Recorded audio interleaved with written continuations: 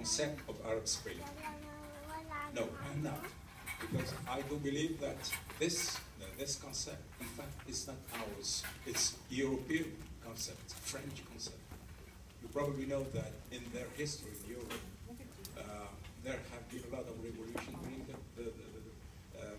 the spring. Let me remind you that in Czechoslovakia there was a revolution in the spring of '68. In France also. This is why when there is revolution like this, European think within their own framework, they think that this is why they call the Arab Revolution Arab Spring. But in fact, the image is not good. Why? Because when you think about spring, you think about birds, about nice landscape, green leaves, and so forth, beauty, harmony. But what happened during those so-called Arab Spring was far from this image. In Tunisia we had 300 poor young people killed. We have had more than 2,000 people wounded. In Egypt, the price was even higher. And I'm not talking about what happened in Syria. So talking about spring, an Arab Spring, when you have such an amount of blood, it's not correct.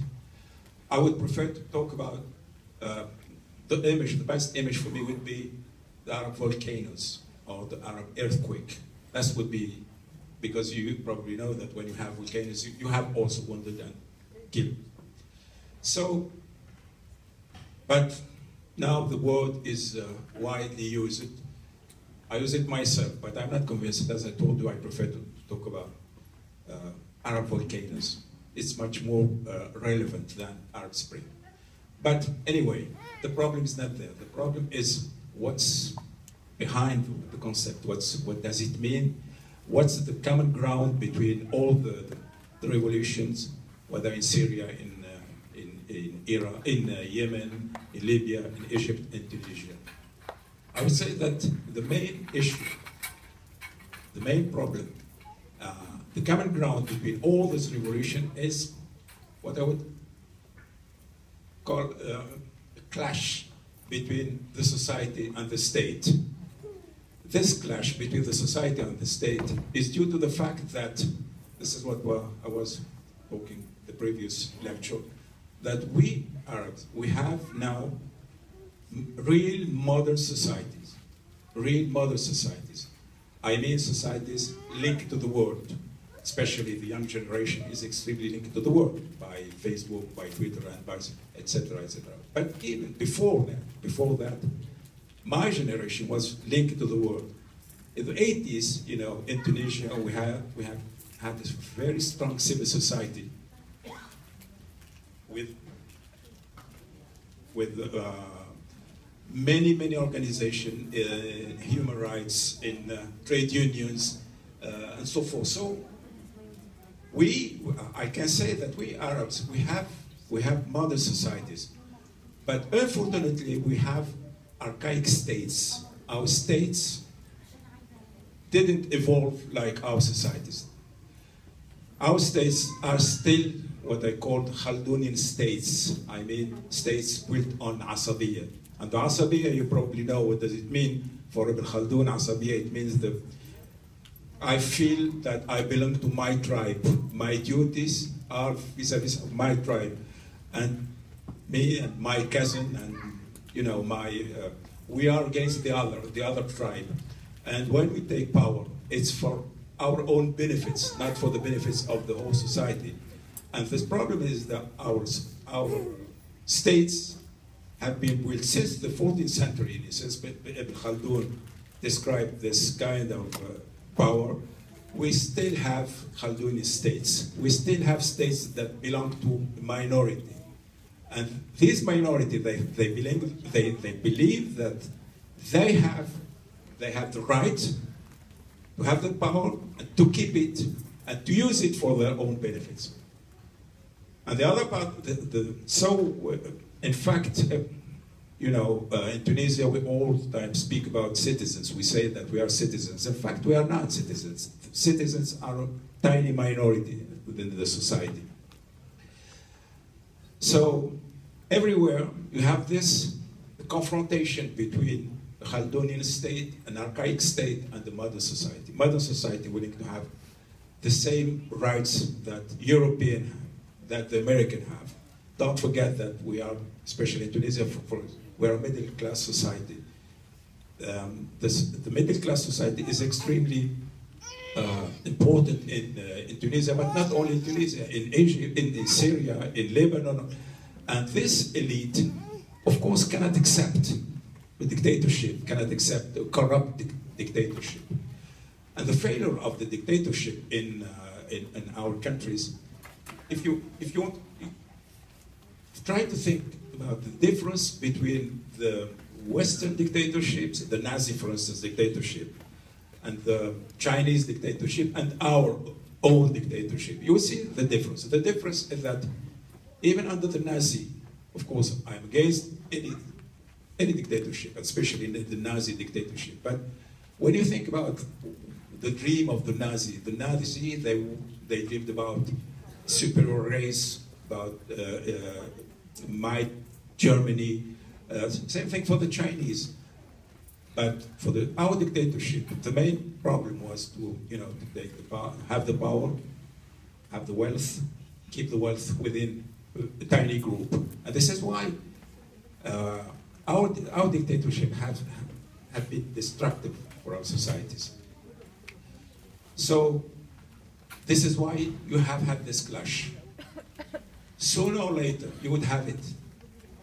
And where this clash didn't happen yet, I can assure you that you will see this clash everywhere where you have this collision between modern society and an archaic state.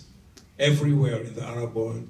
When I talk about the image of volcanoes, you know that volcanoes can erupt many years. So don't believe that where you didn't have this kind of revolution. I'm not going to tell you this country or that country, but be sure that everywhere where you have this society, this modern society, and this archaic state, you will have a revolution sooner or later. The third question I am asking is, why did Tunisia succeed its democratic transition while it didn't succeed in Egypt, in Syria, in Libya, or in Yemen? Well, first of all, I'm not sure that in Tunisia, we did succeed really our democratic transition. It's more peaceful, yes, this is true, but I'm not sure that we achieved the objectives of the revolution. I would say that we achieved half of the objective. We achieved the fact that now we are a free society. It's true that we have freedom of expression, freedom of association, free elections, and so forth. But the most important objective of the revolution has not been achieved yet. Social justice, fighting against corruption. We didn't achieve at all this part of the objective of the revolution. So, but let's say that we didn't pay very high price paid, for instance, by our brothers in Syria or in Libya or even in Egypt. So why did you have this peaceful transition? I'm not going to say that Tunisians are better, that Tunisians are smarter, that Tunisians are, no, Tunisians are like everybody, human beings are the same everywhere. So the reason why we did it better than in Libya, for instance, is that because of the structure of our society. Tunisia is a homogeneous society. 99% of Tunisians are Arab, Muslim, Malikites, Sunni Maliki. This is very important. This is very important. This made things easier. Imagine when you compare to Syria, where you have many religions, many sects, etc., etc. So it's easier for our society, to reach an agreement. We could reach an agreement about the constitution easily. We have had just some discussion about Sharia or not Sharia.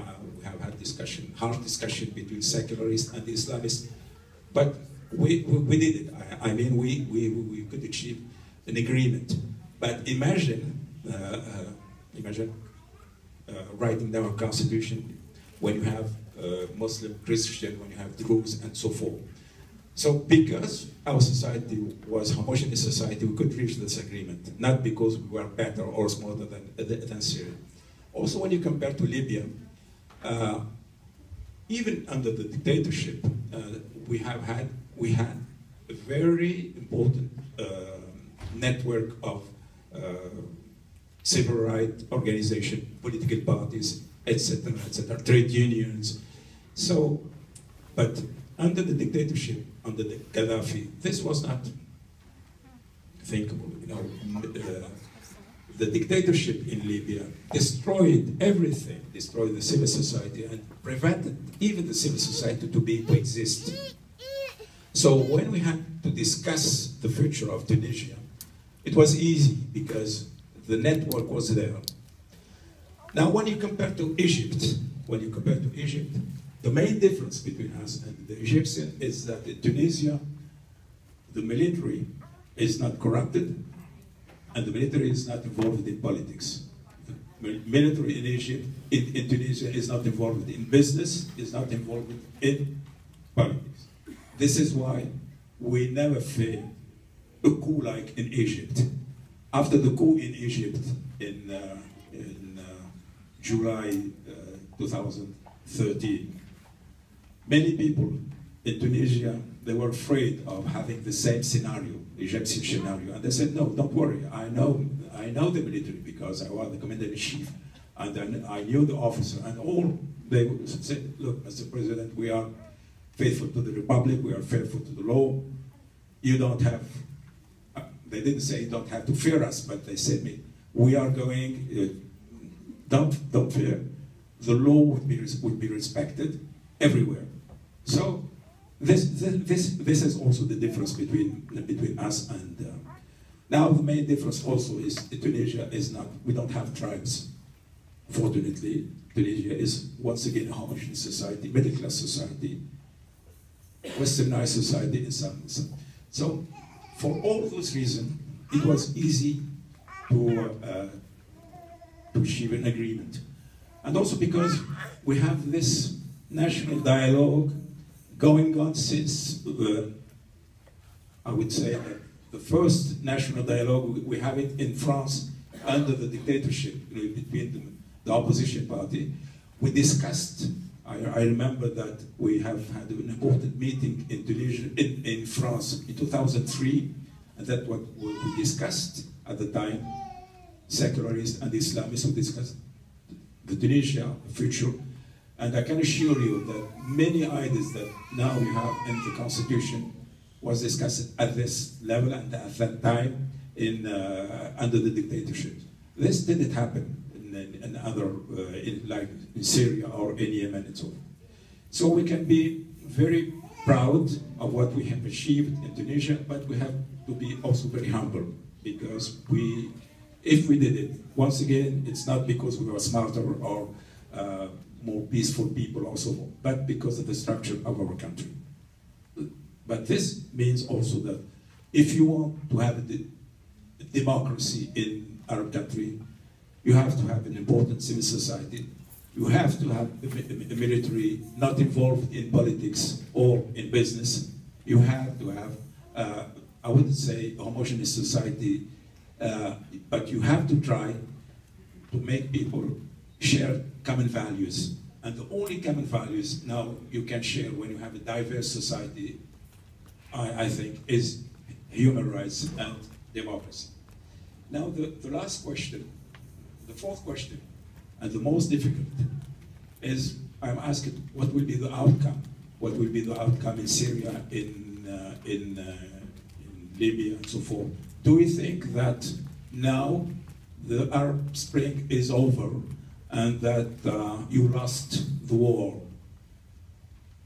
Once again, as I told you, it's half victory in Tunisia because we didn't achieve all our objectives. And you see the situation in Egypt. They have a harsh dictatorship, more corrupted, more violent than even before the revolution. You see how tragic is the civil war in Syria, how tragic is the civil war in Libya, in Yemen. So many people would say, do you think that there is still hope? Well, the problem is, I hear also in Tunisia, a lot of people saying, look, this was your fault. Look at what happened now. We were much better before. But what they forget is that if we have had this revolution, it was not because people just wanted to have